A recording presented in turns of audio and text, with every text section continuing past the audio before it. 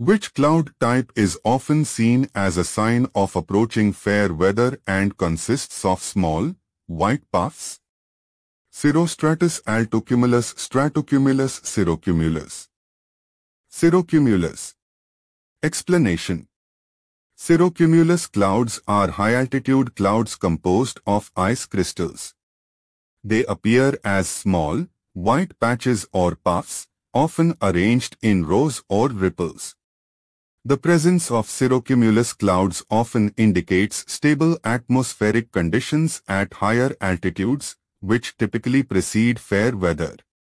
They don't produce precipitation and signify that a large-scale weather disturbance is not imminent.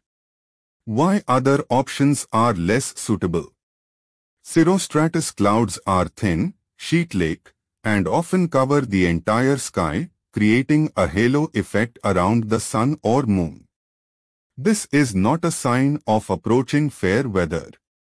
Altocumulus clouds are mid-level clouds that appear as grayish-white patches or layers. While they can be present during fair weather, they can also precede changes in the weather. Stratocumulus clouds are low-level, gray or whitish clouds that cover the entire sky.